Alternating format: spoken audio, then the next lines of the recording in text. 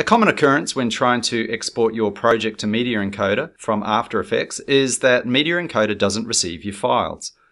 Now, there's many different reasons as to why this happens, but you may find that none of these fixes actually work.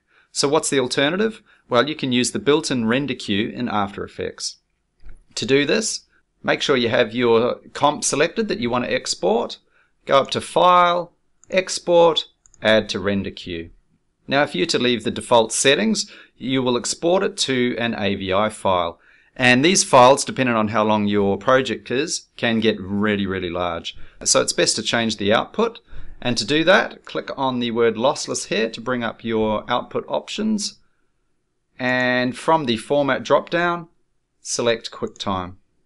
Now go to your Format Options button, click that, and make sure that Apple ProRes 422 is selected.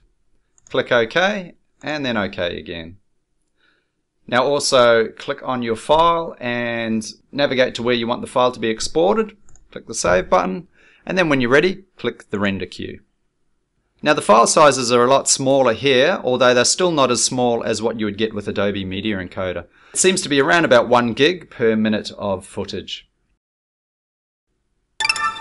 So once your render is complete, you can use a free software package called Handbrake to compress your file even further. I'll leave a link to Handbrake below this video.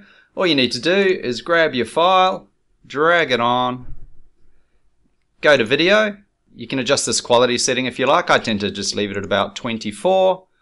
Make sure that it's been exported to where you want it to be saved, and click Start Encode.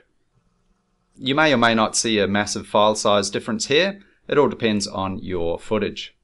So as you can see, this first footage was 174 megabytes, and now my MP4 is 200 kilobytes.